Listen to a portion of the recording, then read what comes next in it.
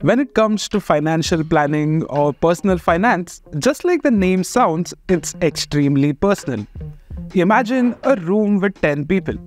Each and every person will have a different personality. And similarly, each and every individual is going to have a different financial need or a different financial goal. And which is why you or me or everyone else for that matter requires a fundamental financial plan that can align with their individual financial goals. And for that, mutual funds provide the best way to invest and align your investments accordingly. Let me help you with an example. Imagine a cricket team. We all have played cricket or at least watched cricket on TV one or the other time. Now, in a cricket team, you might love that one batsman who comes in every time and scores a century. However, you cannot create an entire cricket team just using that one famous batsman. You can already start to imagine the problems here, can't you? Well, to build that cricket team, you require a good batsman, you require a good bowler, and you also require a wicket keeper. And only then will that team actually function. Similarly, a mutual fund does not invest only into a single asset class or a single security. It takes the approach of investing in various different asset classes so that you get the benefit of all different assets and not just the risk of a single asset class. And that is why mutual funds can help us align our financial goals according to what we require in life. However, the question to ask here is, how do you really select such kind of mutual funds?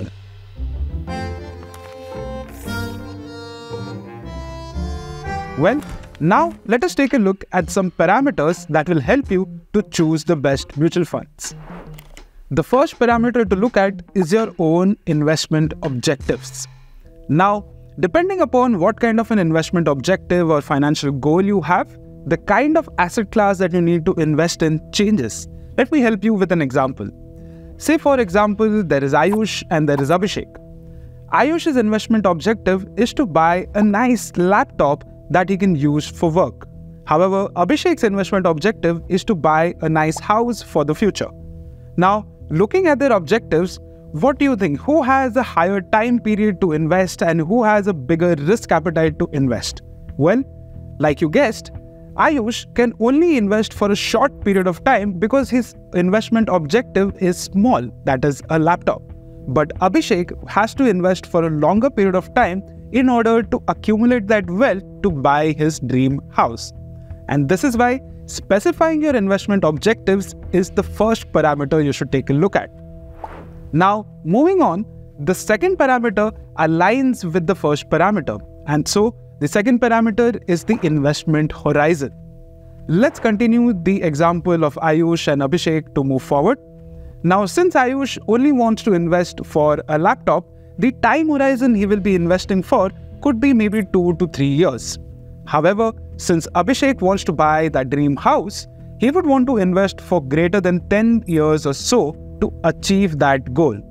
And so, in this case, Ayush can choose instruments such as debt securities and bonds to invest in, which will help him achieve his goal in a short period of time. And Abhishek can choose a riskier asset class such as equity to invest his money for more than 10 plus years. Now with this, you know how your investment objective and your investment horizon go hand in hand. Now once you have these two ready, the third thing to look at is the tax saving that you can do using the mutual funds. Now, you cannot save tax by investing in every kind of mutual fund. However, there are specific kinds of mutual funds called ELSS mutual funds or equity-linked savings schemes funds. In this kind of funds, the fund manager invests more than 80% of the investment amount into equity or equity-related instruments. However, you have a statutory 3-year lock-in in these kinds of funds, but they provide an opportunity of saving rupees 1.5 lakh every single year under the Section 80C of the Income Tax Act. And so, if you want to save taxes using mutual funds, you can opt for ELSS mutual funds to do so as well. The next parameter you have to take a look at is called the total expense ratio. Total expense ratio or TER are the charges that are charged by the AMC or the mutual fund company. Now, these are the charges that are charged by the fund management team in order to manage your investments carefully and to provide that excess returns over the markets. However, these expense ratio charges can eat into your portfolio returns over a long period of time, and therefore it is better to invest in mutual funds that have a lower expense ratio. Now with this, let's take a look at the next parameter. The next parameter is the fund performance and the fund management team's performance. Well, every single mutual fund has something called the benchmark which it has to outperform or at least match the level of returns that benchmark is providing. Say for example, a large cap mutual fund will take the benchmark as the Nifty 50. And if the fund is able to give you returns more than the Nifty 50, it is said that the fund has outperformed the benchmark. And those are the kind of funds that you're looking for. And to look for such funds, check out the fund management history and the fund performance history. However, please do note that the future performance of the mutual funds may exactly not be the same as their past performance. And that is why this requires a careful study. And hence, if you're not able to put in the effort, please go approach your registered investment advisor. And the final parameter to notice is called the exit load. Now, apart from the total expense ratio that is charged from you as the fund management charges, there is also an exit load attached to some mutual funds. In this exit load, if you redeem your units or exit your investment, then you're charged a fee. And if the fee is high, it is going to eat into your portfolio returns. And therefore, please choose a mutual fund that has zero or minimal exit loads. Now, using all these parameters, you can go ahead and select a mutual fund that aligns with your investment goals. And to do it and make it more simpler, you have something called the mutual fund fact sheet. This fact sheet is available for every single mutual fund in the market.